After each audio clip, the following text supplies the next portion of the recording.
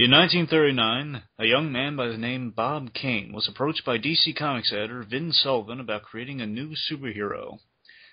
In an attempt to capitalize on the success of DC's first hero, Superman, Kane took the weekend to work up an idea. Few inspirations being Zorro, The Shadow, Sherlock Holmes, and a Leonardo da Vinci sketch. The following Monday, Kane presents a concept and a few sketches of this character, whose name was in fact inspired by a quote included in the Da Vinci sketch: "Your creation shall have no other wings than that of a bat," giving him the Batman, hyphen included. The character becomes a massive success. The rest is history. However, there is one forgotten detail missing from this origin, a key element not to be overlooked. Bob Kane didn't create Batman alone. That's right, everyone.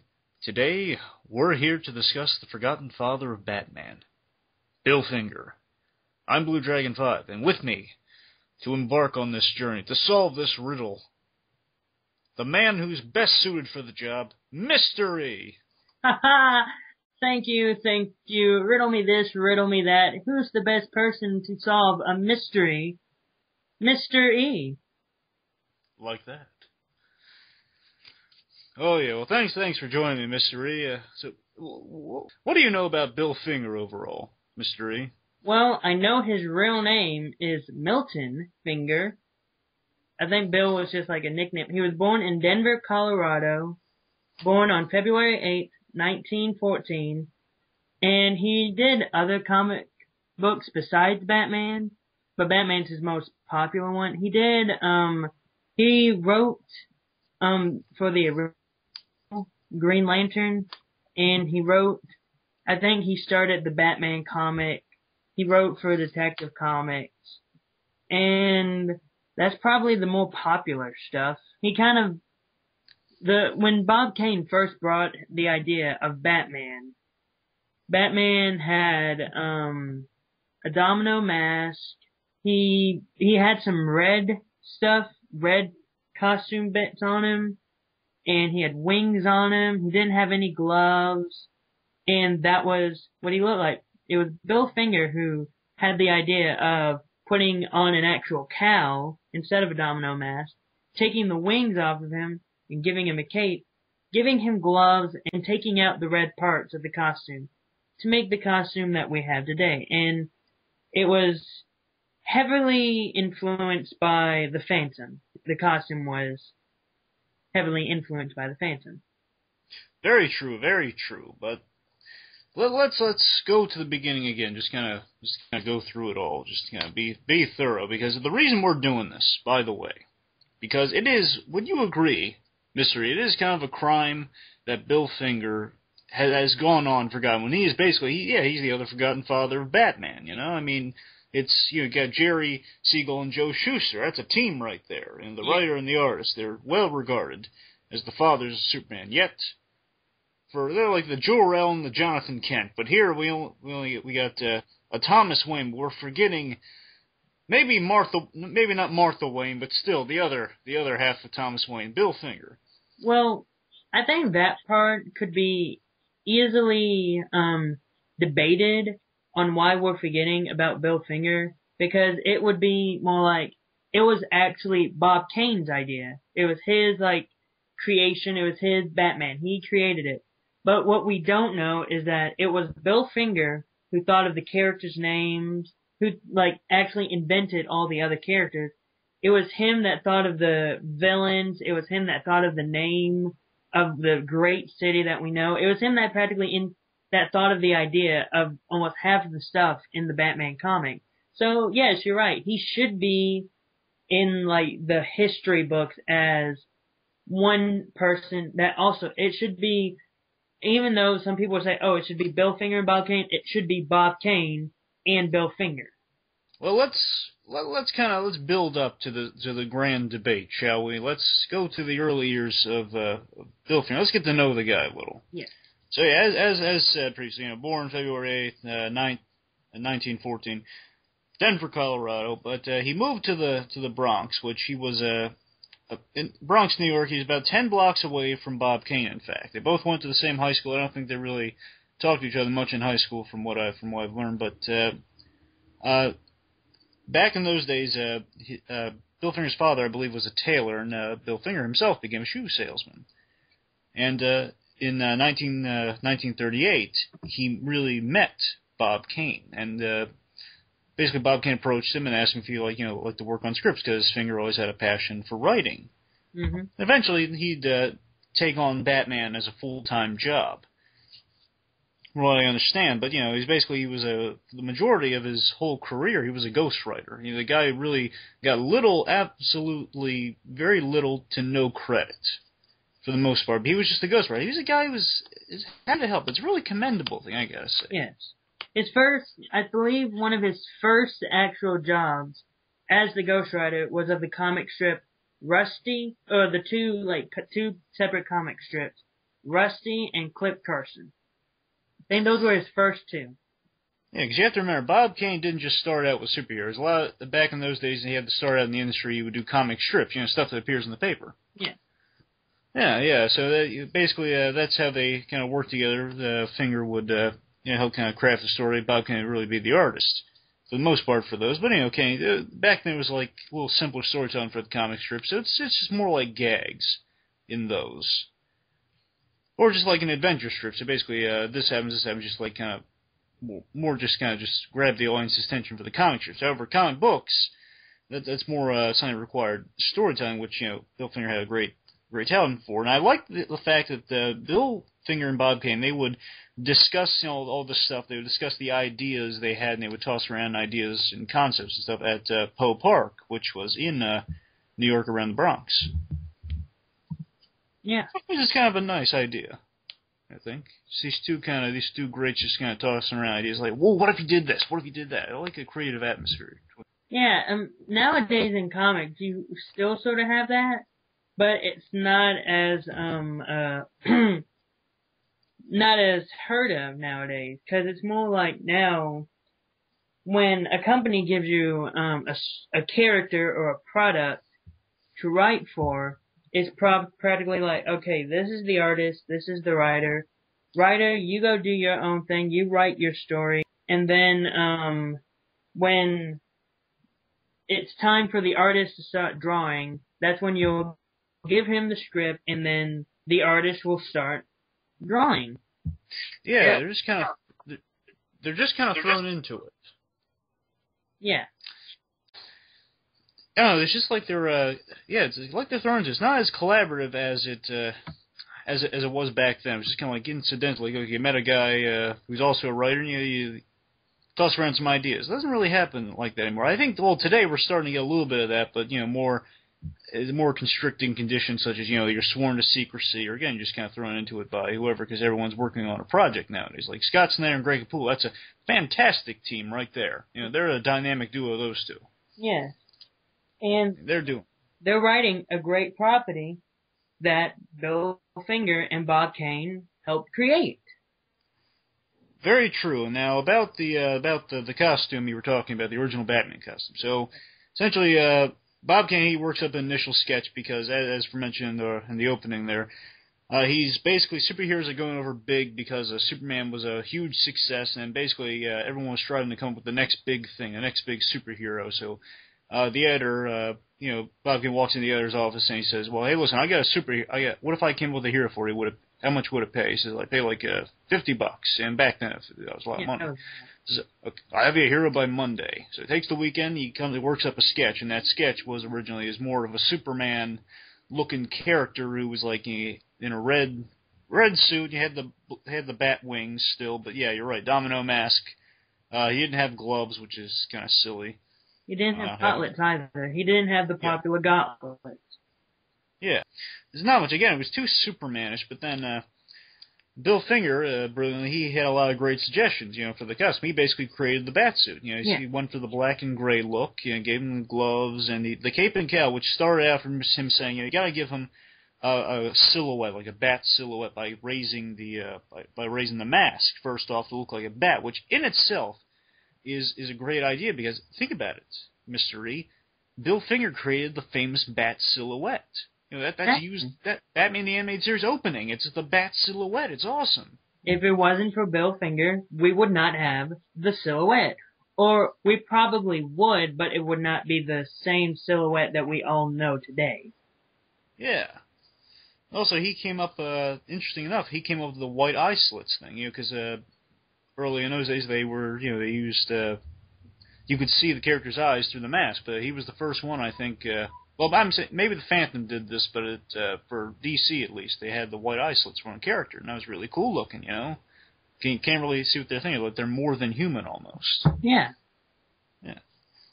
Which is really... It's sort of like once you see the eyes, you can tell everything about a person. But if you can't see the eyes, then you have no idea what the person is thinking, what he's going to do.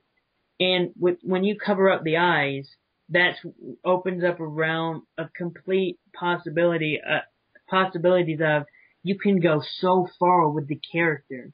You can go as far as you want with the character, but you'll never be able to see the expression on their eyes and see what they're really thinking. Because, in my opinion, the eyes tell you everything about a person. Yeah.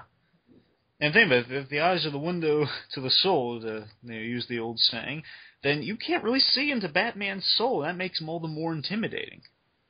Exactly. Yeah, that works perfectly, because originally Bob Kane, he was going for a more vigilante angle, because Bob Kane, when he was a kid, he loved Zorro. He was part of like a club of Zorro kids.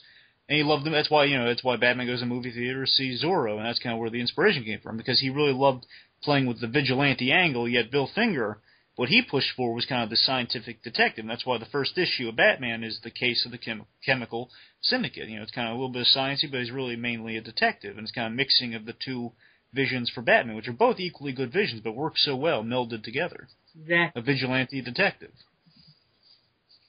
It's like taking the concept of an old 40s Private Eye, but taking it to a new level. Exactly. And did you mention the fact that when Batman was created, not only was he based off of the great swashbuckler Zorro, but he was also based off of the detective, the Shadow. Yes. So that kind of also helped with the background of, well, he's a detective, because if it was not for this character, he would not be exactly what we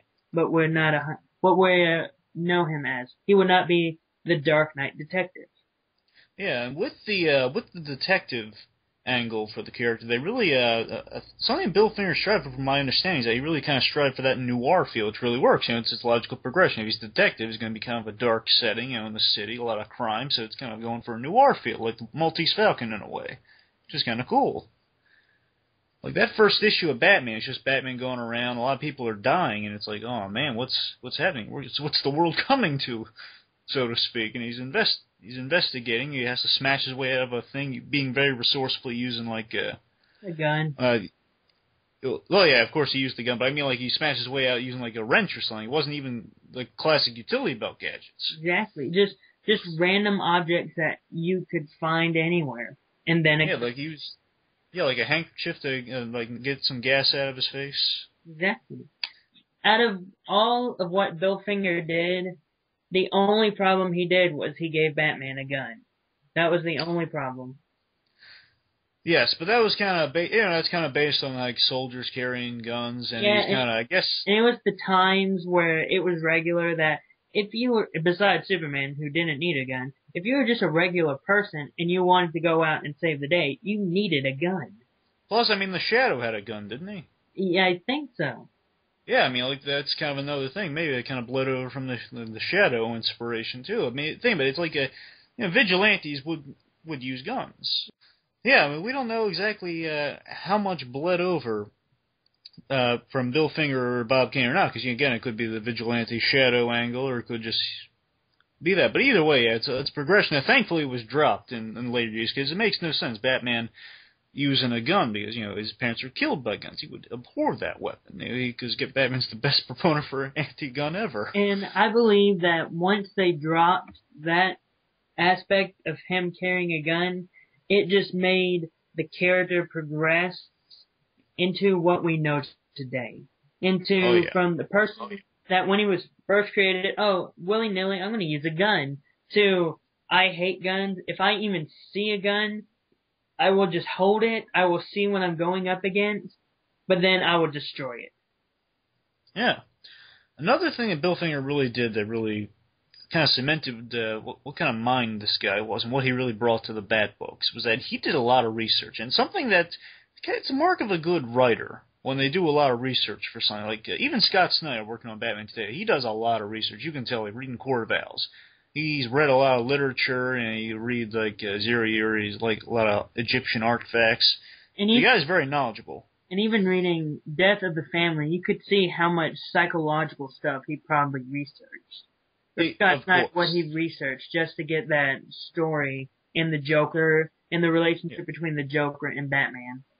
Like the whole thing about like the human eye, and like how like the 5 points of the human eye. That's exactly. That thing. But the thing that Bill Finger did, because a lot of comics usually end up in a lot of settings like like old abandoned factories and so forth. Bill Finger would go visit some of these factories, for kind of research, and kind of we get ideas that way. So like, what if it ended up here, and what could happen, what could take place here? Like maybe that saw blade gets used in the action. Who knows? Mm-hmm. Yeah, it's a nice touch. That's a nice touch. But also, I want to mention this briefly in regards to credits before we really get into that. All right. Bill Finger, he did technically get credit very rarely, but when he did, it's like in these really tiny boxes. You get like one little box. And Bob Kane would always get the big one because it was like, oh, it's my character. I created him. Boom, Bob Kane. But I mean, like, Bill Finger wouldn't even be on the cover. I mean, he'd be like on like the inside, like in a little corner there, and just like one little blue box saying Bill Finger. Which, I'm not saying anything bad about Bob Kane, but likewise, it's just one of those things where Bill Finger should have gotten a little more credit because credit is earned. And I think he earned so much since he practically created the Batman character of what we know now. So he should get a little more credit than just Bob Kane. It should be Bob Kane and Bill Finger, not just Bob Kane. At the very least, it should be 50-50. Yeah.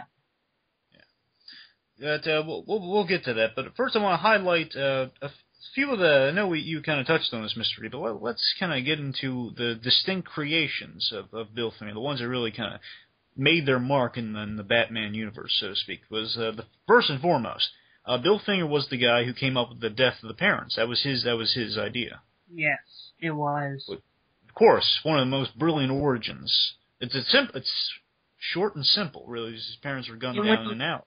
And when you think about Batman's origin, created by Bill Finger, if you continue to read or look at other characters' origins, you begin to see the trend of, if it was not for Bill Finger and Batman's origin, almost half the characters that we know now would not exist because their origins is very similar to Batman's origin.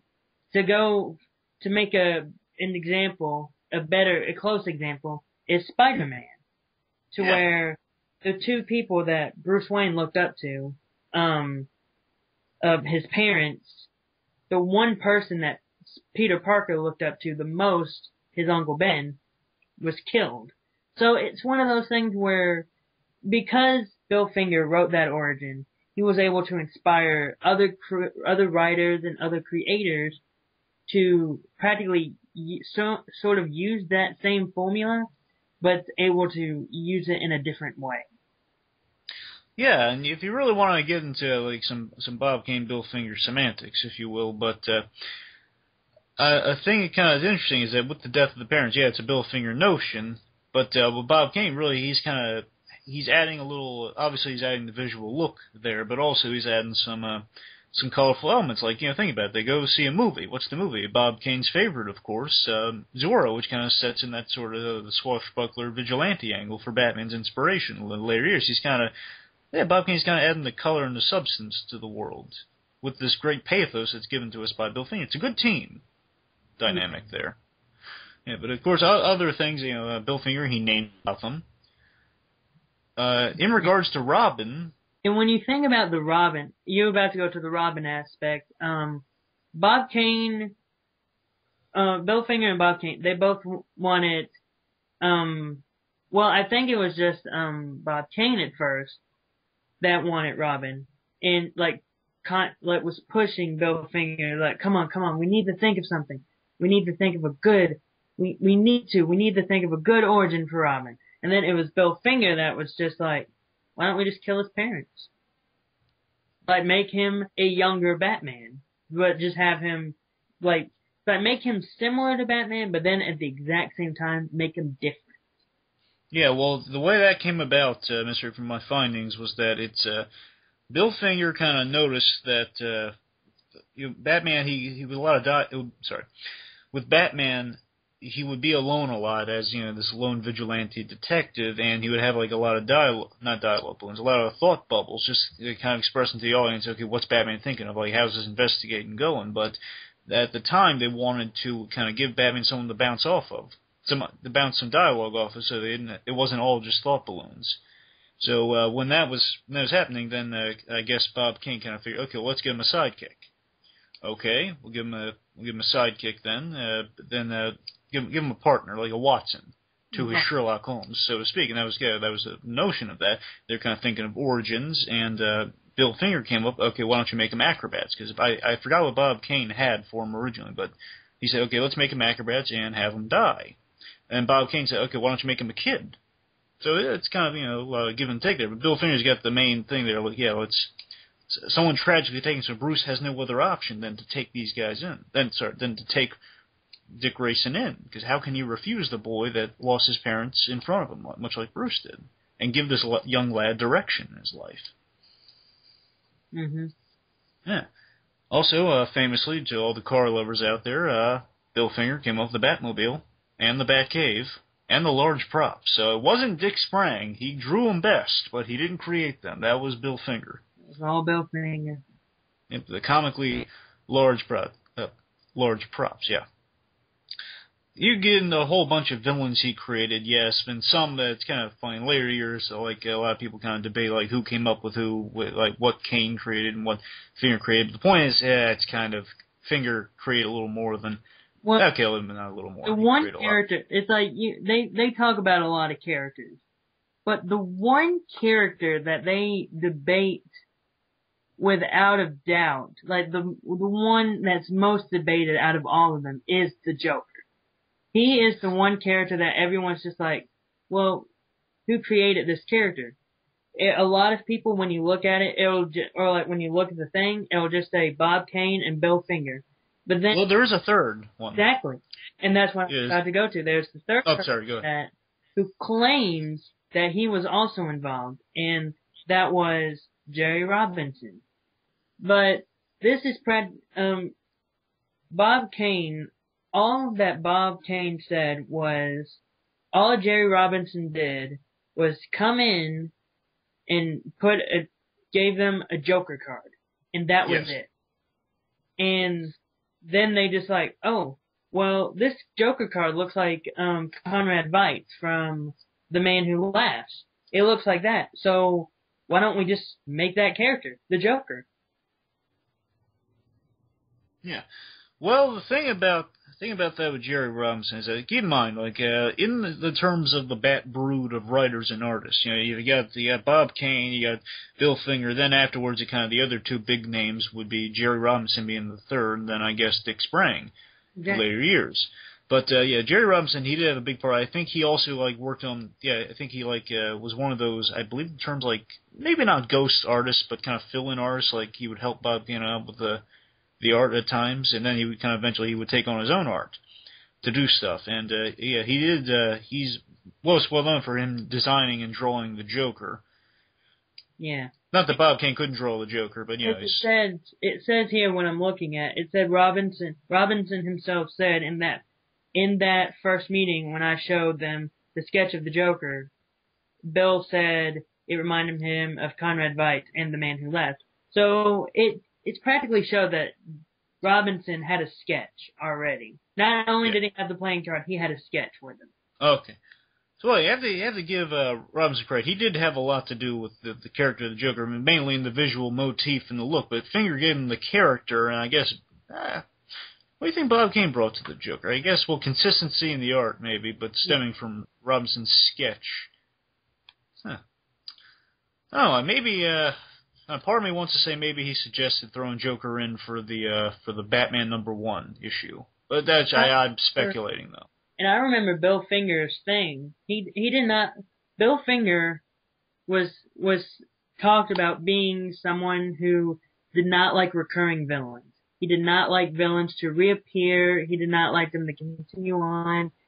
And when he first wrote the first story with Joker in it, or the first two, because Batman #1 had multiple stories in it, because that's how it was back in the day. And Joker died. He killed the Joker in his first appearance. But Yes. because of the reception of the character and all, it was just like, oh, I'll bring him back. And then I'll kill that one. And then, Yeah, it was like the knife missed his heart. yeah. And then when Joker appeared the next time, oh, I'm gonna kill him this time. Oh, people liked him again. I gotta bring him back. So it was one of those things where Bill Finger really wanted to kill the Joker because he did not like recurring characters. But the fans loved him so much that he just had to bring him back every single time. Well, the way I kind of like to think of it, and I could entirely be wrong here, but the way it just sounds to me is that Bob Kane's kind of the idea guy and kind of the overall picture. Like, he has kind of a glaze to it. Like, he has like say on certain things, and Bill Finger he's doing a lot of the legwork there. Yeah. And I like to think that Bob Kane's the guy who's saying, okay, well, let's bring this guy back because the fans want him back. I'm thinking that's Bob Kane's real stake in it, where Bill Finger, yeah, he's the one who's really writing the stories. Bob Kane's adding flourishes here and there to feel kind of Batman, or at least visually feel Batman, after he's kind of gotten a gist of Batman after Bill Finger kind of helped him out way back in the day with the design of Batman. Yeah. Yeah. But well, yeah, I mean, a lot of characters, but the most famous character, because this character's famous, and I'm sure you'll appreciate this, Mr.E, is that the character that technically Bill Finger is the only character Bill Finger openly got credit for, from what I hear, is the Riddler. No, with Dick Sprang. I'm sorry, what? With Dick Sprang. Riddler is credited as being created by Bill Finger and Dick Sprang. Oh, yes, right. But yeah. And Julie Schwartz is, I believe, the one who kind of pushed for giving him credit on the Riddler. I could be wrong, because it was in the 60s. I think Schwartz was there in the 60s. The 60s? That's when in the 1960s, that's when Schwartz kind of became the big boss, and that's when everything changed. You have to remember, Julie Schwartz, he was the big head honcho there. He was like the magic maker. If it was not for Julius Schwartz, then DC Comics would not be what it is today. Very true. I mean, the big pioneers like Julie Schwartz and Jeanette Kahn, they're the ones that they allowed for all the great stuff to take place. Like, the reinvention of the Flash and Green Lantern, that was Julie Schwartz. And we can't forget about another character, that it's just credited at Bill Finger, who created it. Without Bob Kane, without any other person. This character was solely a Bill Finger character. The Calendar Man. Huh. Looking at what I'm looking at right now, it's just that the Calendar Man was another villain created by Bill Finger without input from Kane. Huh. So seeing that, it's kind of like, when it came to the villains, Bill Finger must have had. It might have been in one instance where Bob Kane was like, "Oh, can you just make a villain? I can't. It's like I'm trying to think, but I can't think of one." And then Bill Finger thought of Calendar Man. Well, you have to remember Calendar Man's impact on the world, because think about it, Calendar Man, we got the Long Halloween years later with that character, and boy, that's a huge story, Long Halloween. But we have to remember, like, when Bill Finger first introduced Calendar Man, he was a guy in a costume wearing different dates on him with a cape. It's not the Calendar Man we know nowadays. Well, true, but still, like, the namesake and just the calendar-themed baddie, it still lasted for a while. And it reinvented, yes, but a big place without that character. I mean, who might have filled that role? You have to wonder. And what I'm looking at right now, it says on here that Finger, however, claimed that he created a villain as a caricature of the aristocratic type because stuffy English gentlemen reminded him of Empire Penguins. Yeah, it's the Penguin. Yeah. So, And it says Kane drew the Penguin after being inspired by seeing an advertisement on the cool cigarette packs. Yeah.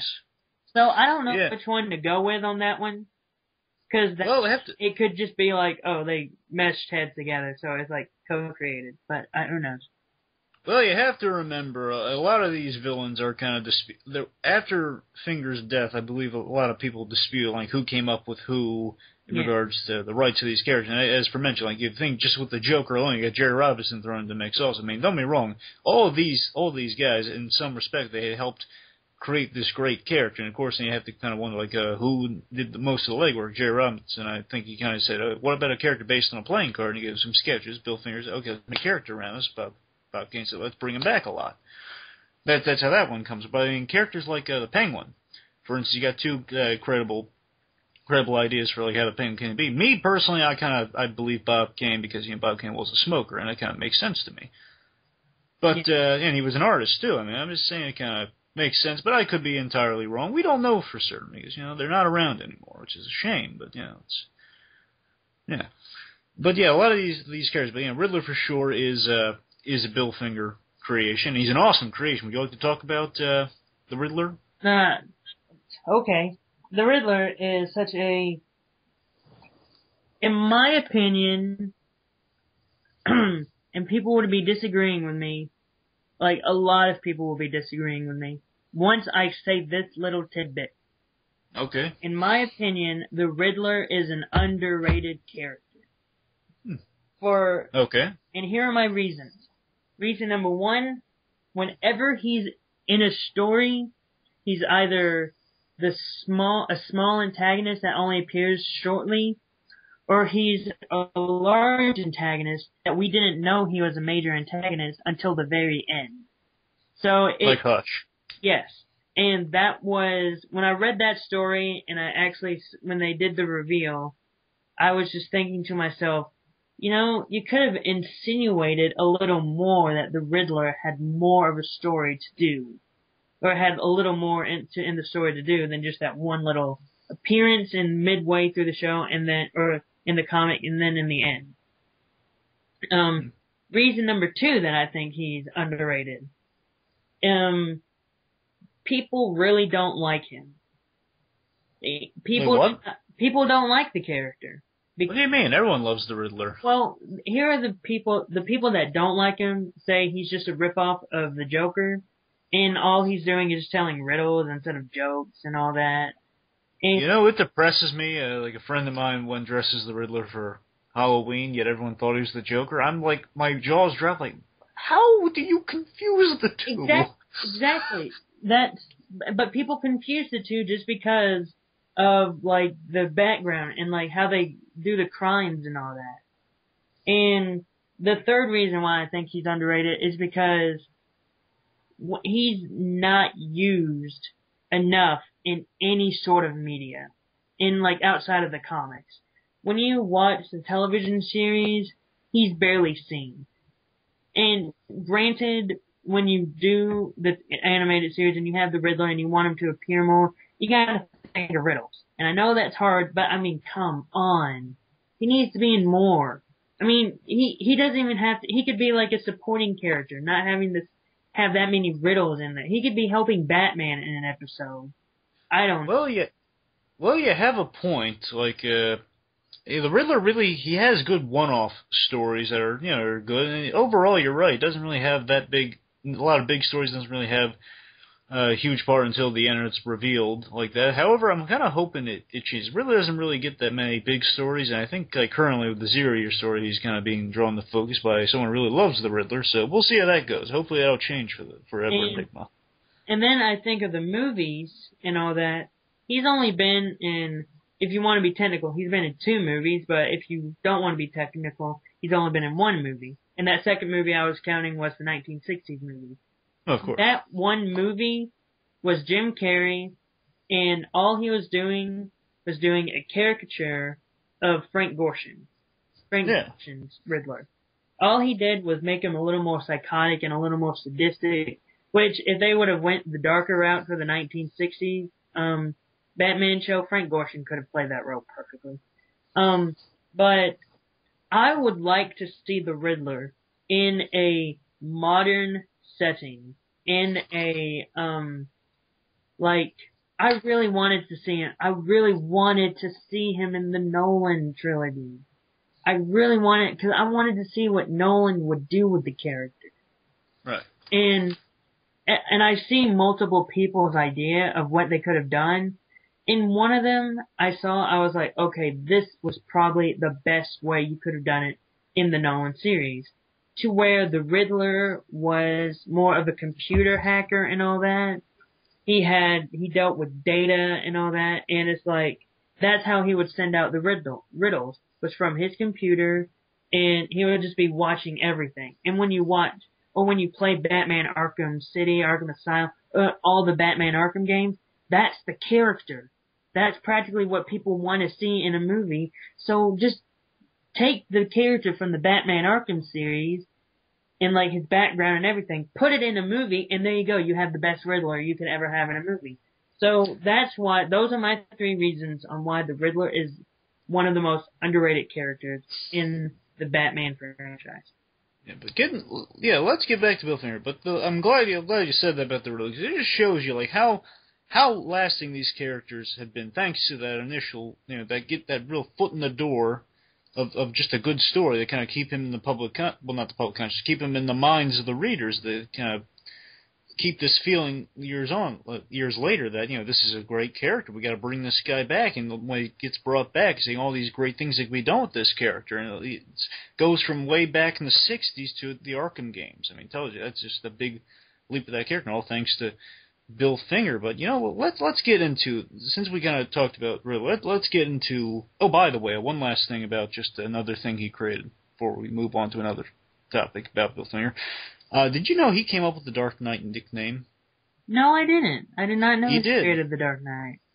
Yeah, so just the whole nickname, just the Dark Knight. That's Bill Finger right there. That wasn't Bob Kane. That wasn't Jerry Robinson. That wasn't Dick Sprang. That was Bill Finger. I have a question for you. Did you know that he co-wrote a 2-part episode in the Batman TV series? The live action? With the Clock King? Yeah. Oh, yeah. The Clock King's crazy crime. The Clock King gets crowned. Yeah. Actually, in the 60s, that was when Finger was kind of, in a way, he was kind of let go from DC. But he can't really be let go that much because he technically didn't really work for him because he was a ghostwriter. Exactly. Which is kind of a shame, to be honest with you. But, yeah, it's because the problem was Bill Finger, yeah, he's kind of let go. But the reason Bill Finger was fired around the 60s was because he took his time a lot. And that's not a bad thing. He took his time for quality, and a lot of the writers and a lot of the editors, like some of them were really accommodating, saying, well, okay, well, we're a little behind with this story, but when he delivers, boy, does he deliver. However, other editors, like the big ones in charge, unfortunately, like Whitney Ellsworth, I believe the guy's name was, he wanted to replace Kane. He would, like, quote-unquote, suggest to Bob Kane, saying, hey, why don't you replace that Bill Finger? I mean, he's taking way too long. And, it's... I get the sense that through a lot of it, again, I don't want to, by no means, I don't think you want to do this either, Mr. We don't want to villainize Bob Kane, because he's not a villain. Exactly, he's not a villain. But we'll definitely admit, and the evidence is kind of against him, on how Bill Finger did create more of the Batman we know than Bob Kane. But again, Bob Kane, very influential in particular areas, mainly the visual look, and again, just kind of bringing back these characters. Yeah. So we gotta give him credit for that. And of course, you have to remember, Bob Kane, he's the face for Batman in the media. He was the Stan Lee in his day. Exactly. Before Stan Lee himself was that big back in the day. I mean, yeah. And that could be easily debated, that he was the Stan Lee of his day, because you had other creators in the Marvel section, and then you had Jerry Siegel and Joe Shuster, whichever one wrote it. So it could be debated, but when it comes to the Batman characters and the stories and all that, that was Bill Finger. Another thing you have to remember, speaking of Jerry Siegel and Joe Shuster, along with Bill Finger, they were treated terribly when they worked for DC by their editors. Like particularly, Jerry Siegel and Joe Shuster, they would get back in the day, they got absolutely almost absolutely no credit, much like Bill Finger did. However, luckily, those guys, they had a lot of people pulling for them because they created the first superhero. Like, Neil Adams had this whole campaign in the 70s, or when the Superman movie was in the works, to give them credit and to give them royalties, and basically we even go back so far as to get their names in the book. You get their names, like saying Superman by Jerry Siegel and Joel Shuster. Mm-hmm. Yeah, I mean, it's a shame that couldn't have been done for Bill Fingers because it was kind of, at that point, it was a little late. You know, Batman came after the Superman movie, and by that time, I believe Bill Finger had passed, so it was a little late for him by that part. But yeah, Bill Finger, he would get chewed out by a lot of editors in front of people. Like, he would get yelled at by his bosses, again, about being kind of slow. Wait, I can say the modern version of that, the person that takes his time and all that and makes sure his stuff is good, is Gary Frank. Because when they announced Batman Earth 1, they said, it was going to be released in 2010. It took 2 years after 2010 for that book to actually come out. But let me tell you, that art in Batman Earth 1 is so amazing that it's kind of good to know that he took his time. Yeah, you can't rush perfection. Then again, there is a cutoff date at certain points. So don't get me wrong. For me, I love getting the Scott Snyder Batman monthly, but that's like the only complaint I really have about the book is I have to wait a month for it. But then again, it's when you love something, you get stuff with good quality. I can't blame them for being a little impatient because, Bill, what are you doing? You're creating this great stuff here. I want to read it. Come on, hurry up, man. But you can't rush perfection. But, yeah, I mean, a lot of people, it wasn't just for that, though. I mean, Bill Finger would get chewed out just for being there, because back in those days, editors really didn't treat their artists or their writers with a lot of respect, because I guess they didn't have to. I mean, they do have to, because, I mean, they're great. Why would you take advantage? It was just, they're just employees. They're just could easily replace. Dime a dozen. Where nowadays, it's just that if you replace someone who is amazing on one particular book, and it was just like, we dropped him and we're replacing him with this guy, but the person you dropped was amazing on that book, the fans will go crazy. Yeah. But let's get back into the issue of credits. So let's just, Mr. You and I, let's kind of imagine how Bill Finger felt after, he wasn't.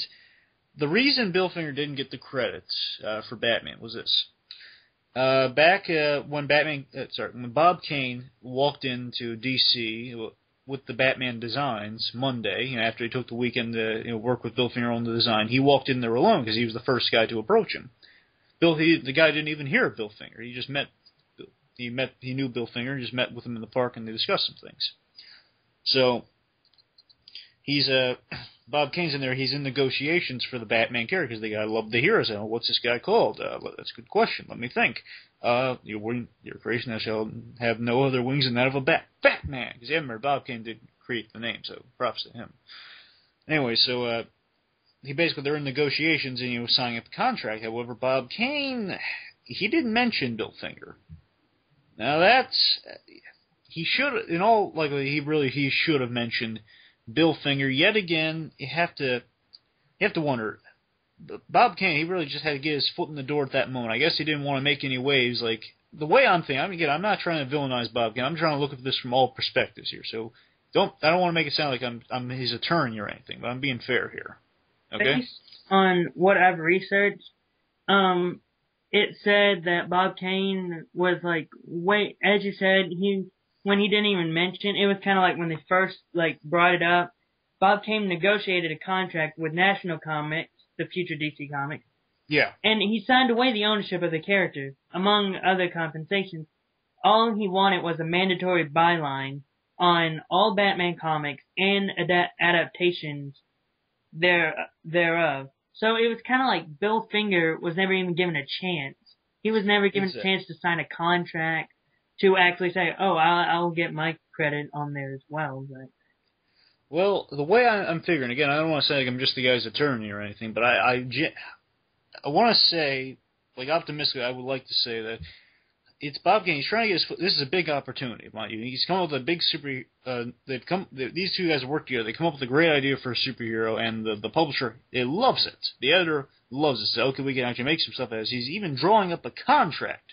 For pity's sake, a contract. I mean, okay, this is official business for the future of this character, and I don't think Bob Kane wanted to make waves. He didn't want to take the risk that okay, well, wait, there's another guy we have to give credit.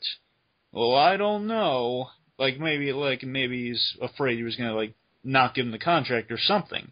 If he knew there was another guy involved, or okay, well, we'll have to meet with this guy. Maybe I'll be less interested next week about this character. Who knows? I think it might have been like a here and now sort of deal, and if Bob can get on it, I guess he wanted, optimistically, I'm saying Bob can just wanted to get the thing signed and maybe deal with it later, but he never really got to that later. Yeah. That's optimistically. I could be entirely wrong on that, but that's just me looking optimistically for Bob Kane there. Yeah, and I'm also looking at this. What I'm looking at, it says Finger received limited acknowledgement for his writing works in the 60s. The letters page of Batman number 169, February 1965, for example, features editor Julie Schwartz naming Finger as the creator of the Riddler. So it's kind of like back in the 60s when he was writing all this great stuff, he still wasn't getting acknowledged. And really, the only one that really was... There were a few people really nice to the guy, like Julie Schwartz. He was nice to him when he gave him credit like that. Yeah. And all the other stuff that I'm looking at, that it shows that he did receive credit for, he always got the second billing. Right after the artist. For the first Wildcat story, because he wrote Wildcat for a while, it says by Erwin Hassan and Bill Finger. And then he created... What? He created He helped co-create Wildcat, but again, it was... Well, was he credited for that? Yeah, he was created for the byline when he was writing it in Sensational Comics #1. It had the byline of by Erwin Hassan and Bill Finger, and even in the first Green Lantern story that Bill Finger created, another character he created, Green Lantern, it was credited as Mark Dellin and Bill Finger. See, Bill Finger, the writer, the person who actually does the legwork for the character, is put in right behind the artist. Yeah. So it's one of those things where Bill Finger should be getting more acknowledgement than what he's due. I mean, I think he deserves more than what he's due. It's like he discovered gold, yet he's getting credit for making platinum or silver. Yeah. It's still not bad stuff, but it's not the gold that you'll never get back. I invented or I discovered gold. You didn't get a patent on it. It's just so tragic. He discovered gold, but yet he's getting cold. Yeah, something like that. But you gotta imagine how do you think Bill Finger felt? Just kind of being. I don't want to say scammed at. Well, he pretty much was kind of scammed out of it. The point is, not getting credit for creating this great character who amounted. Remember, Bill Finger. When Bill Finger was around to Batman when he was at his height at the '60s for a while. So Batman was at his height. So how do you think Bill Finger felt at that time when Batman's at his most popular in the '60s? How do you think he's feeling about that? Well, at the time of the '60s, it was near the end of his. It was getting close to the end of his life, so it was kind. It was kind of one of those things where it's been going on for a while, and it was probably at the point of his life where it's it's been like this for so long, I really don't care anymore. Yeah. So I would imagine he would be upset. But come on, Bill Finger, who was also another reason I guess he didn't pursue in the early days, would be he was described by people as an easygoing, passive guy. So that might have been one of the things where when all of this was happening and all this debate and all of this controversy around why he's not being given credit and all, he was probably the guy that was just okay. I don't know why everyone's getting in a fuss about it, but okay. Why doesn't everyone relax? Another thing is Bill Finger. Bill Finger, back in those days, he might have not, it was the early days of comics when Batman was great. Maybe he didn't think that, Batman Batman's comics in general would last as long as they did. Maybe he thought, okay, it's just a little, it's not, it's more than a strip, but who knows? I think everyone at the time, even when Superman was created, when Batman was created, I don't think that they ever suspected that those characters would last as long as they did. I don't think people go into a comic saying, oh, when I create this character, it's going to be the one character that everyone's going to remember, everyone's going to love him, and he's going to go on, he's going to have a legacy. It's probably one of those things where, hey, look, I got a character. Why don't we just write a story? If he becomes big, great. If he doesn't, well, I'm used to it. And it's like, oh, I'm used to it, characters not getting big. They wrote the story, they wrote everything, and now, we look back at it for 75 something years. Yeah, 75 years. Yeah. Since Batman was created. I mean, it's one of those things where it's amazing to see how long Batman has been able to go on. And it's because of Bill Finger's writing. Indeed, and I think like another thought that might have passed through his mind is maybe he, like, I guess since Bill Finger, he could have fought for credit, but I think he just kind of figured it was an uphill battle. Because again, artists and creators back in the day, they didn't have much pull. Yeah. Because I guess mentioned, Jerry Siegel and Joe Shuster, not the most lucky ducks back in the early days for Superman even. So I mean, it's an uphill battle. It's just again lucky enough to kind of get your foot in the door and have a consistent job. I guess that might have been run through his head. And also at the time when those books were being written, it was around the time when it was around Depression era, World War II was about to happen. So at the time, it was practically like, oh, the editors and editors-in-chief, the publishers, all them, they're in charge. Because they're the ones that control the money. They control what you're going to get. So if you write a good book and you're on their side, then you're probably going to get more money. If you go against what they say, or you write a bad book, you're either going to get kicked out of the company, or you're not going to get a lot of money. So with the Depression happening at that time, it's kind of, what's the point of even going with this battle? I've heard talk of a documentary about Bill Finger in the works, and I think that would be a good idea, because I think behind this, there's a story and the feelings behind it that we're not getting. I think could be interesting. Think about it, Mr.E. You got Bob Kane, you got Bill Finger. These guys, they're partners. They work together. And I think there's kind of, almost like the Sherman Brothers documentary the Disney released. It was really good stuff. It was really this touching, really involved, almost Shakespearean story. Yet for Bob Kane and Bill Finger, think about it. Bill Finger, he's doing a lot of the legwork, while Bob Kane, he's kind of the idea man. He kind of came up with the symbol and so forth. But Bob Kane, to his credit, he was the initiative. Like, he got his foot in the door and he kind of pushed forward Batman. He was more of the businessman in the partnership.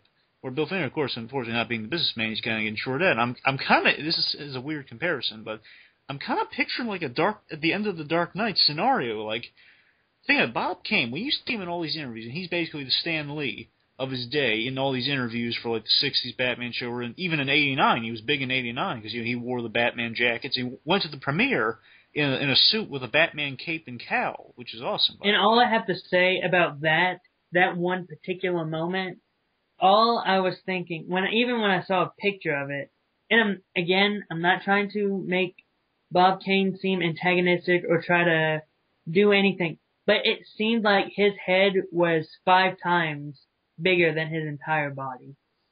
Well, yeah, a thing about Bob Kane, just real brief, I want to mention, he was overcome with pride, which isn't always a bad thing. I mean, he's a guy, that's the thing about Bob Kane, you watch him in these interviews, he seems like such a happy guy. He created Batman, and Stan Lee, I love the idea that the creator of Batman and the creator of Spider-Man were friends, because I always kind of imagined Batman and Spider-Man be kind of friendly towards each other. That's just me. Yeah, it's kind of, even when you think about it, if they were in the same book, and if Nightwing never existed, there you go, that's the friendship. Yeah. But I kind of like I like that Stan Lee will tell you. Bob Kane always inserted the fact that, hey, I'm Bob Kane, I created Batman. Yeah, which when you really think about it now is a little, given all the stuff with Bill Finger, is a little... And also, I remember, like, I saw an interview with Stan Lee that was, that he said, it's like, hey, Batman's in theaters. Where's Spider-Man? Yeah. And then it's like, oh, a few years later, Spider-Man comes out. No Bob. No, that's kind of sad, I gotta say, because I love when Stan Lee tells his Bob Kane stories, but yeah. Well, yeah, the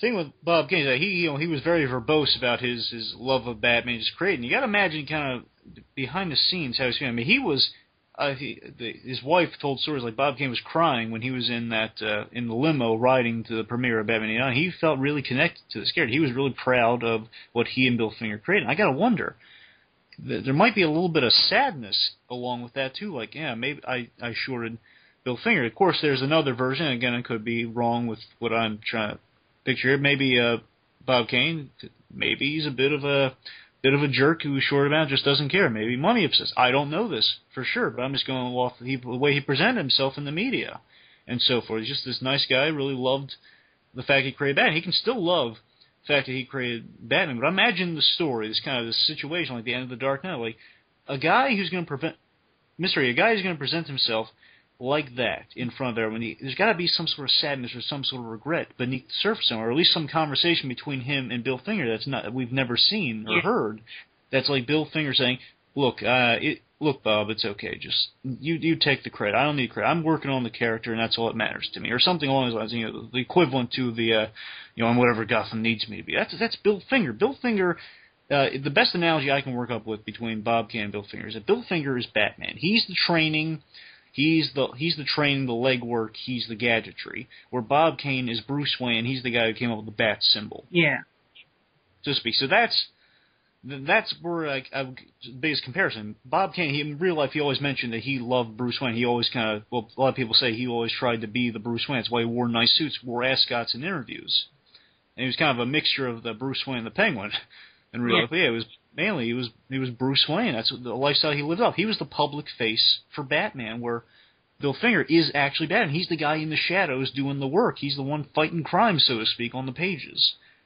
And it's kind of an interesting way to think about it, wouldn't you say, Mr. E? That, in my opinion, that's probably a great analogy that I can think of, because everyone knows who Bob Kane is. He created Batman. Whenever someone brings up the name Bill Finger, people have to think a little bit. And then when they can't think of it, they're just like, who is that? It's like, oh, that guy helped create Batman. He's the writer of Batman. It's like, oh, I thought Bob Kane did all that. But you're right. Bob Kane is Bruce Wayne. Bill Finger is Batman. Yeah. Again, on the documentary, I would just love to see what that thing that's the unsaid thing. Like, how did these two talk to each other after that they worked together on the character for this many years? You want to see that conversation, or like how these two interacted. Just kind of that one thing saying, it's okay, I don't need the credit, or just saying, hey, I want credit. Or no, we don't know. I'd love to see how that would transpire, because it has to be this big thing. Maybe just kind of, if something like that was shown, it would give so much more meaning to seeing Bob Kane in these interviews. Like, oh, maybe there's an element of sadness there, or maybe not, or maybe this big thing went down. We don't know. Wouldn't that be interesting to see in the documentary, Mr. E, or something? Oh, yeah, that would be perfect to see in the documentary. Or even if they wanted to, make a biopic. Yeah. Make a biopic of the creators of Batman.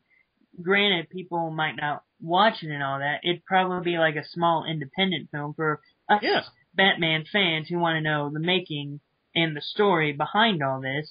But it's just one of those things where people might need to think about it a little more. Well, a thing you have to remember, the Disney documentaries, they're really good, by the way, like the Sherman Brothers or Waking Sleeping Beauty. Technically, they're kind of independent films. They're made by the people who were involved with Disney, yes, but it's like they just only got the royalties so they can say Disney or use Disney-affiliated things. It's not like Disney's actually putting money. That's like the Sherman Brothers is made about the Sherman Brothers, and it's made by their sons, so it's technically made by the Sherman cousins. It's basically the sons of these great men who put their own money into the thing, making the movie. Take it to a distributor. It's basically indie films that are documentaries, and they're really good. And I think the same could be done for Bill Finger, which could be awesome, whether it be a biopic or a documentary. But getting back to Bill Finger again, it could be like a Dark Knight scenario in the history of those two. It could be really awesome to see. But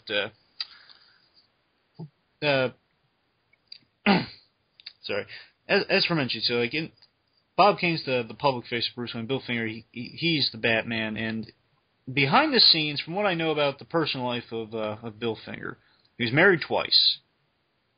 First wife, it's Portia, or Portia, like it's Portia. I think that's Portia. Mm-hmm. Could be wrong. I think Portia makes... Anyway, together they sired a son, Fred Finger, who unfortunately died at an early age, 1992. So, I mean, he outlived his father, but still, it's a shame. Not that long. Yeah, it's tragic. But there is one person who Bill Finger did remarry years later. I'm wondering if maybe the kind of the strain, because from what I hear, he had a bit of a temper, but it was like we don't know that much about the personal life of Bill Finger, so we don't know if it's entirely like out of control or not. But I'm assuming it can maybe put a little bit of a strain, like he's creatively frustrated that he's not getting credit for this. Maybe. Mm-hmm.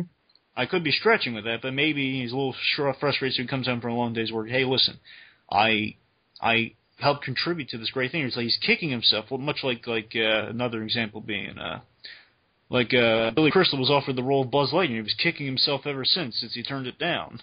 That's why he took Mike Wazowski. And also, the way you're saying it, it's kind of reminding me of the great comedy duo, and I'm bringing this comedy now, the great comedy duo of Martin and Lewis, where I watched a TV movie of like their interaction to where Jerry Lewis was creating all of the stuff. He wanted to be the face. And Dean Martin, yeah, he was being recognized, but he really didn't want to have a say in it. He was just holding everything back. So it kind of reminds me of that. Yeah. Even though, like, just one other comedy duo to kind of highlight real briefly, like Abbott and Costello, don't get me wrong, they both had equal face time and equal part in the act. However, you have to remember the money split back then was 60-40, because comedians were a dime a dozen, and it was a good straight man, it was hard to find. So yeah, a lot of partnerships just throughout history have been kind of, they're either one-sided or like someone's not getting the better end of the deal, and yet they're really bringing a lot to the act. Lou Costello, he's the real hilarity of the act, but like Bud Abbott, he's more like funny when you think about it sort of comedy. Like, oh, this guy, he doesn't pay much mind to Lou Costello. But yeah, that's... Yeah, but there is, unfortunately, the Bill Finger clan is pretty much died out. A few members have passed in recent years. His son, unfortunately, I have to say, his son passed away. However, luckily, despite his son was gay in real life, which I think put another strain because Bill Finger was a man of an earlier time, so that might put some strain on the two. But his son did sire a daughter at some point, and that daughter is alive today, and that's Athena Finger. Well, we don't know if she's married or not, so. Oh, right. Well, assuming she's, fair point. But assuming she's not married, I think she still kept the Finger name from what I heard, but I could be wrong on that. Point is, she's kind of like the last heir to the Finger name, so she's like the only one who could technically fight for the rights of Bill Finger. And she was born in 1976, 2 years after Bill Finger's death. Yes, so it's kind of like one light goes out, another one comes into this world. Unfortunately, after his first marriage ended, Bill Finger, he met Lynn Simons. Good for him, getting some happiness in the world. But unfortunately, Bill Finger, he passed away in 1974, and unfortunately, he didn't have much because he was kind of short out of the big deal with Batman. He would have been set for life. I think if he would have fought for trying to get credited a little more for creating Batman, either he would have lost or he would have won. That's every case. But I mean, when I say he might have lost, I'm saying that if he would have lost, it would have been one of those things where I don't think he would have minded. He would have minded. It's like, okay, I gave a good fight, so okay, hurrah for me. But if he would have won, it would have been one of those things where people would be looking at Batman differently. They would not just be thinking of, oh, it's just Bob Kane. They would be seeing it as Bob Kane and Bill Finger. It's both of them, not just one of them. That would have been, I tell you, that would have been great. But again, it was if he did try, it would have been really one-sided. I mean, it took, for the shoot, for Jarrett Siegel and Schuster, it took Neil Adams to really head a whole thing of like a bunch of artists and Neil Adams started the thing getting a lot of people behind the cause. I mean, Bill Finger, I don't know, but like this before really before Neil Adams, like maybe a few years before he started working at DC, because Neil Adams was really big in the 70s working with O'Neill. But before that, I mean, it might have been really one side. And it's kind of like a guy, like the one guy in the room trying to scrounge together an army. Well, I think Julie Schwartz might have helped Bill Finger a little bit. And That's a good point. And since he was the editor at the time, I think he would have helped a whole lot.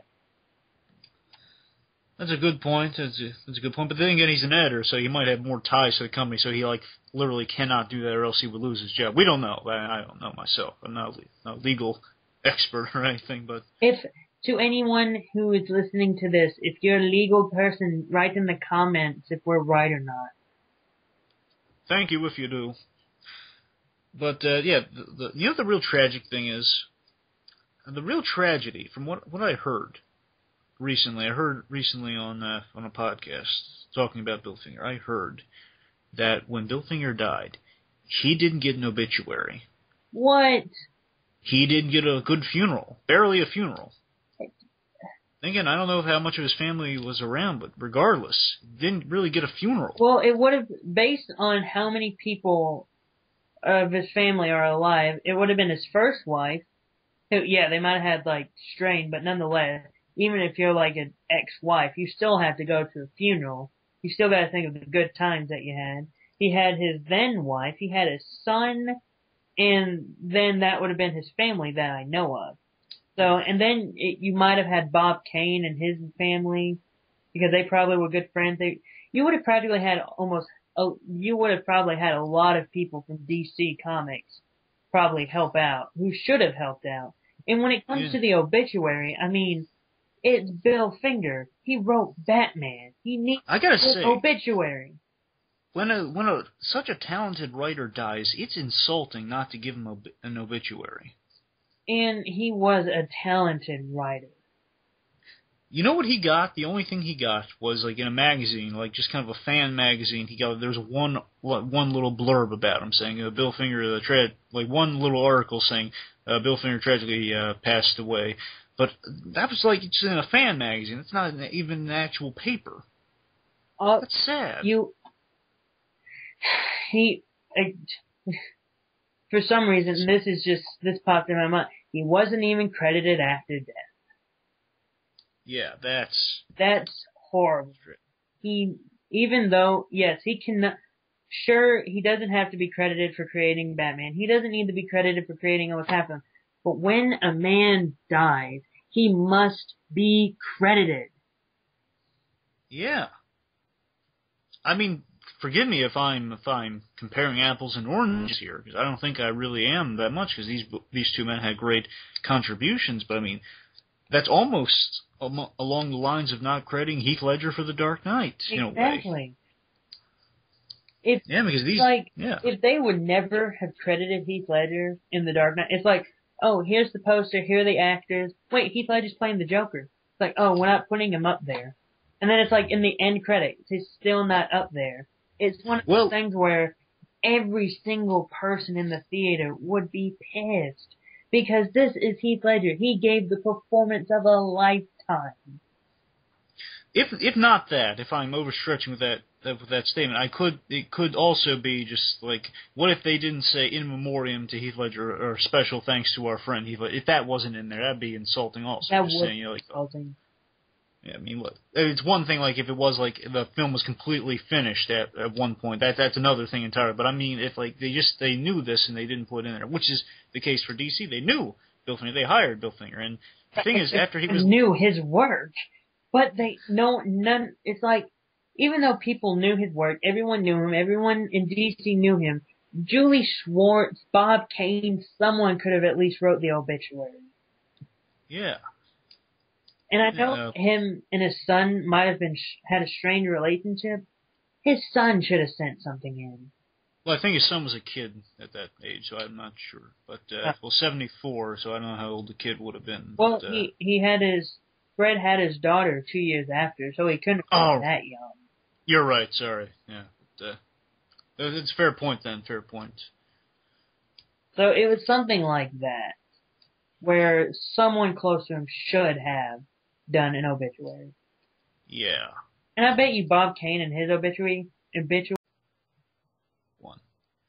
Yeah, I mean Bob Kane. He has a rather lovely headstone, to be honest with you. It's this thing where it's an open book and a bat signals on it. So he got a great headstone, a Batman themed headstone. Where's that for Bill Finger? Which, by the way, speaking of headstone, I got to mention this. He doesn't even have a tombstone, Mr.E. Okay. Did you hear me? He doesn't have a tombstone. How insulting is that?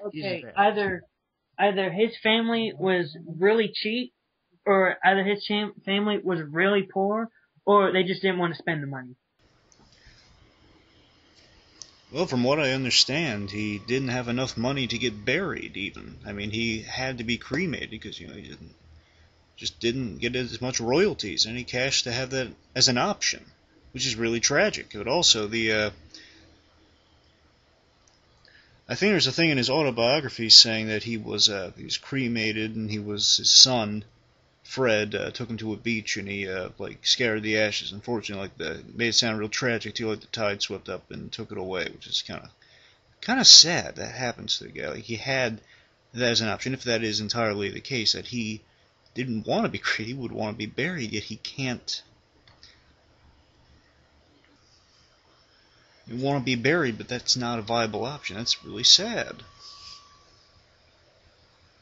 Even his last wish not being met. I mean, it's... Assuming that's the case, that's sad. It was one or the other. Now, I don't know. I can't say for certain. I'm just saying, I heard this from the expert on Bill Finger, that he did not get an obituary, a funeral, or a tombstone. This is the man who wrote a book about him. This is the man who basically, along with they have to see how things play out with the daughter, Athena, in the future. But right now, he's basically the only lineage Bill Finger has left. This is the guy who swears on a stack of Batman comics on this, and in a good way. I mean, as the equivalent to the Bible.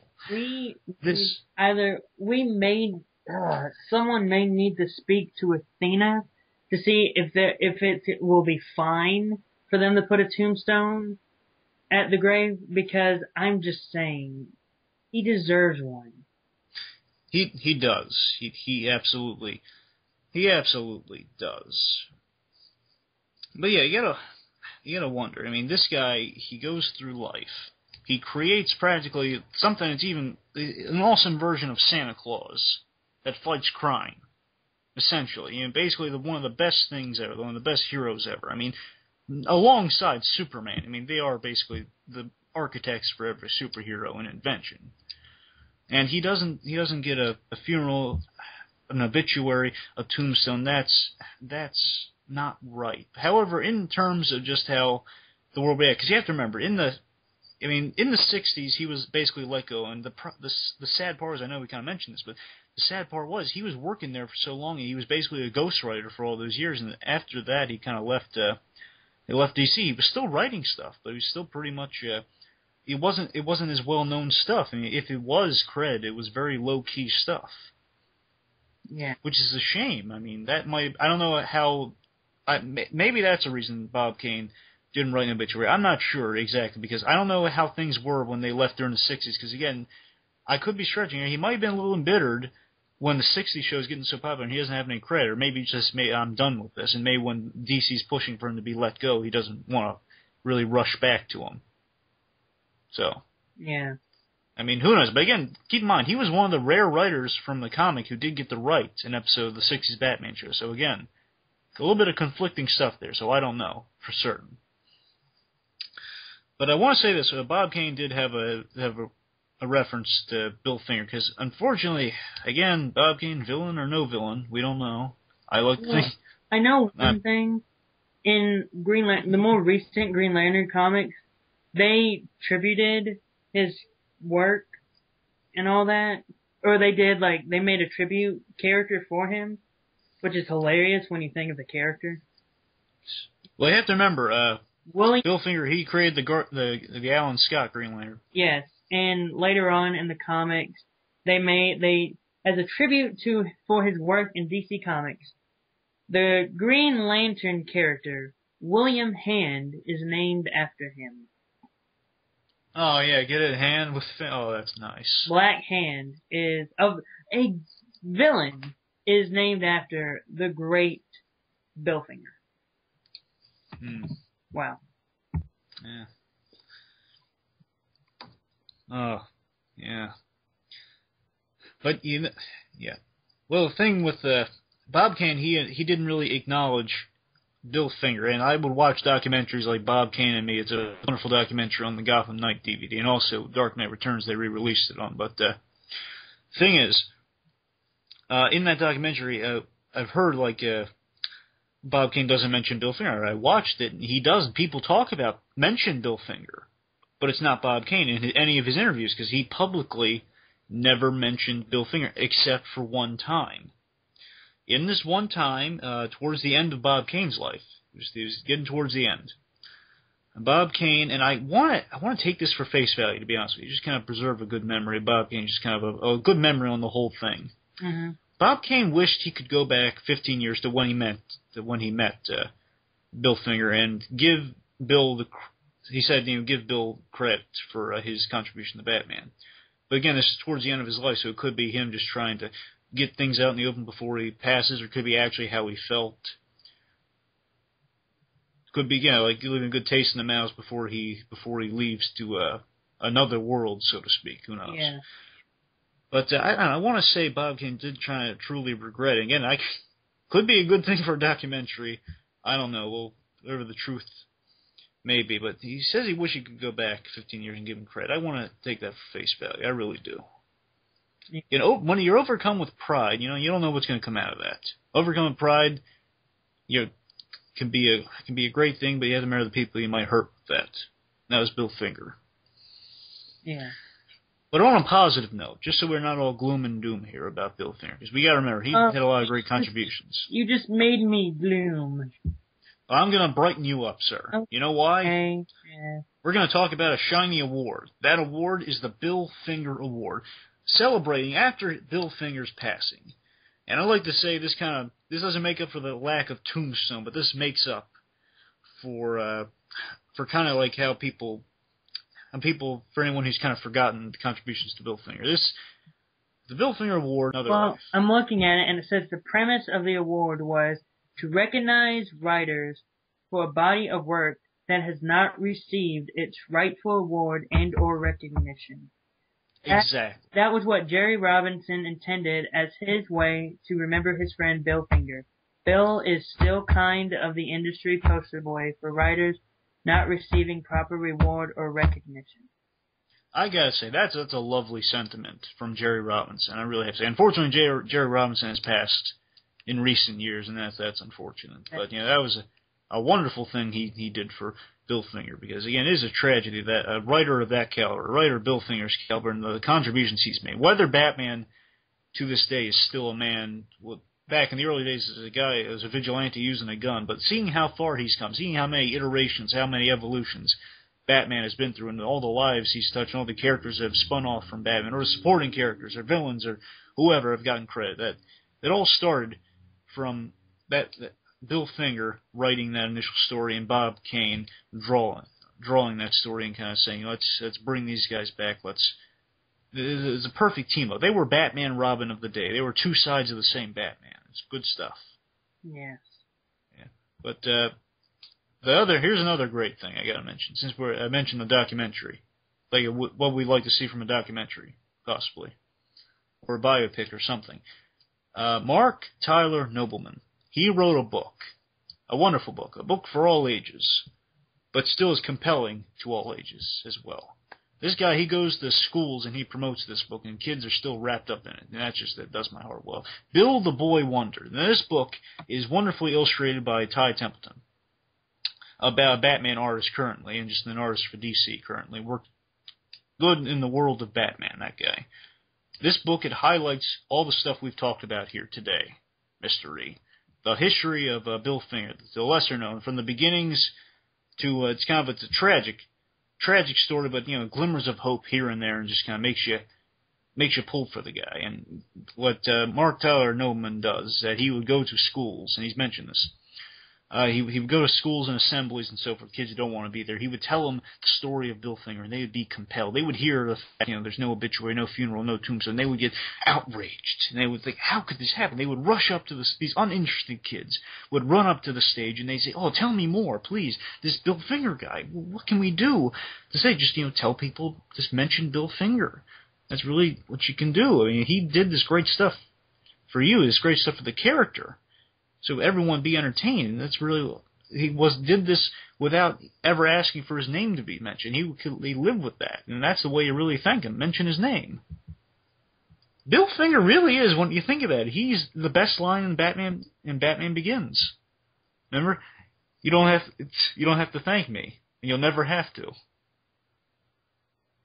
Mm-hmm. It's wonderful now I think of it. I'm just thinking about this now.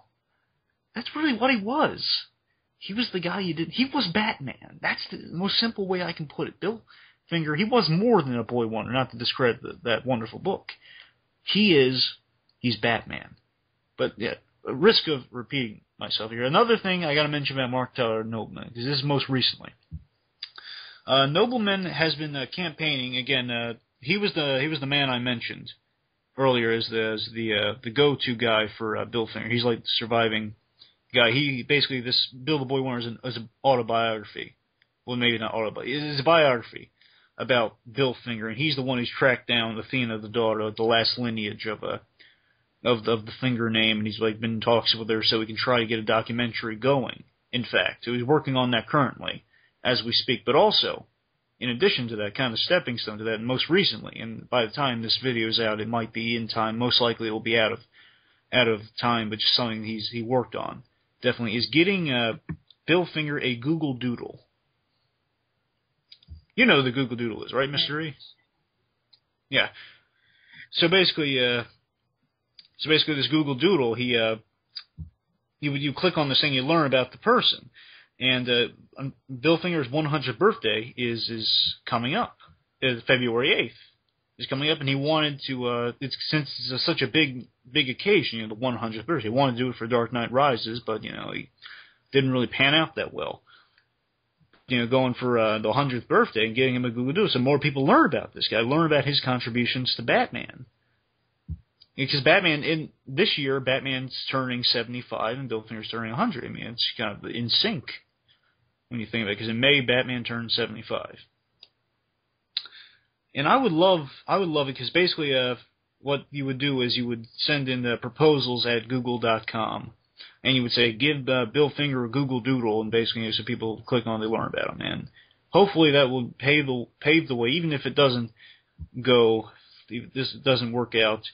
Hopefully, regardless, they'll be able to make this documentary or this biopic work, because the way he talked about doing it on Fat Man on Batman 53, which is where I heard a lot of these great Bill Finger facts, by the way. I got to give that podcast all the credit in the world for Kevin Smith having Mark Tyler Nobleman on there to talk about Bill Finger in such regard, such honor. He mentioned he wanted to do this in a kind of an a biopic style. So basically, we would explore an actor playing Bill Finger, and basically be a biopic for Bill Finger as a documentary, which could be cool, right? Yes. All I'm saying is that whoever is doing this for Bill Finger, they're amazing, because with them doing this is practically saying Bill Finger will finally get the recognition that he deserves. Yeah, this is given. He's being like the way Kevin Smith phrased it was giving. He's the White Knight for Bill Finger. He was like the White Knight for Bill Finger, like Harvey Dent was. Not the Dark Knight, the White Knight. Well, yeah. Yeah, I mean, that's great. Yeah, Mark Tyler, but if you're listening to this, thank you, and thank you for putting Bill Finger in the conscious. Thank you for informing me of some of these surprising facts about Bill Finger. I always heard about Bill Finger. I remember most vehemently a memory. I went to a Comic-Con once, and I heard someone taking a Q&A, and to one of the editors and publishers of DC Comics, and someone in the crowd raised their hand. They said, the question posed, what would you like to see from DC Comics? And he said, the guy raised his hand. He said, I like to see all the old Batman comics had Bill Finger's name on it, along with Bob Kane's. Created by Bob Kane and Bill Finger. Yes. Unfortunately, that didn't come to pass. But in the day and age where Neil Adams back in the 70s, can rally together everyone, give Jerry Siegel and Joe Shuster a name, maybe it's not a lost cause. Who knows? That was a big thing, though. So, regardless, we got to get people to know about Bill Finger. That's why I recruited you, Mr. E, for this cause, because it's his 100th birthday is coming up. He gave us over 1,500 stories, by the way.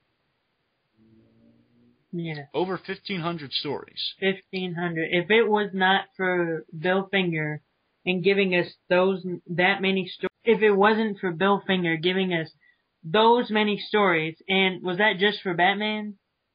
I believe it's 1,500 for Batman, but in addition to the other stories he goes, it's over 1,500. Well, the 1,500 plus stories that he is giving us for Batman, Green Lantern, Wildcat, and all those other characters, if it was not for him, these characters would not be what they are today. With Batman, he created Batman. He created the Dark Knight. Now look at where Batman is now. He is practically at the peak of everyone's, the top 10, or heck, top 2 superhero list. When you look at Green Lantern, yes, at the time, Green Lantern, he was a big character. They recreated everything. They got a different Green Lantern. But nonetheless, they brought the original Green Lantern back. And now look, in the New 52, they have a complete separate universe just for that one Green Lantern to shine and become #1. Yes, they've changed the character a little bit, but still, it's the same character. When we go to Wildcat, yes, I don't think he's in the comics that much now. I'm not for sure. I haven't read a lot of stuff with Wildcat in it. But still, if you looked at the original 52 of New Earth before they rebooted it, he was one of the top heroes that you wanted. He was on the Justice Society. He was the one that trained Black Canary. He was the one that if you wanted boxing tips, if you needed help fighting, you go to him. You learn how to be a hero and fight with him. So because of Bill Finger, we have characters like that will forever be immortal, and that no one could ever destroy them. They may try. They may be like, oh, how about we kill Batman? You tried that before. It didn't last. Oh, why don't we kill Green Lantern? You tried that. It didn't last. So Bill Finger created characters that will forever live on in comic book history, in fan history, and forever in the plethora of superheroes that have been around. I would never want to exist in a multiverse that didn't have Bill that didn't have Bill Finger in it. I'd never want to exist in a multiverse that didn't have Bill Finger in it. Because no Bill Finger, no Batman the Animated Series. No Bill Finger, no Batman period. No other superheroes, really. I mean, without such the big hit as Batman, who knows what we could have gotten as our second superhero? May never have come, for all we know. If it did come, it would have been lame. Who knows? Batman, we started out strong in regard to superheroes, and without that, there'd be no Marvel without Bill King. I know I'm extrapolating here, but it makes sense. Look, the point is, I know Batman the Animated Series is what got me to love the character, and you know it should be there. It should say created by Bob Kane and Bill Finger. But you know what? His ambiance is there because he did the work. Whether it's known or not, it should most definitely be known. But you know, Bill Finger, if you're listening out there, if you're listening, wait, I Bill gotta say, Finger? Bill Finger. Oh, if you're in heaven listening, just listen. Yeah, Bill Finger. Happy from me, Mr.E, from everyone listening, everyone who's ever read a Batman comic, anyone who's ever watched Batman the Animated Series like I did, anyone who's 60 show, 89 Nolan film, video game, I don't care. Everything. Even Superman fans, we wouldn't get the a Man of Steel crossover, Batman, Superman, who knows, we wouldn't get any of that without you, sir. And I have to say, on this momentous occasion, happy 100th birthday, Bill Finger. From the bottom of my heart, I have to say thank you for creating such a great hero. He's my favorite superhero. He's my favorite hero. He's a hero to many. Thanks. Happy birthday, Bill Finger. You know, the way I like to think that Bill Finger would like to be remembered is a silent guardian, a wonderful writer, the co-creator, Bill Finger. Okay. Thanks for joining me, Mr. E. It's been a pleasure. I'm glad I had you by my side talking about Bill Finger on this most momentous of occasions. Thank you again. You're quite welcome. Now, how about you hit us with a riddle for the occasion on our way out? Would you be so kind as to do that for us, sir? Sure. How about this? Riddle me this, riddle me that. This man not only had a finger, but he also had a hand in creating the world's greatest detective.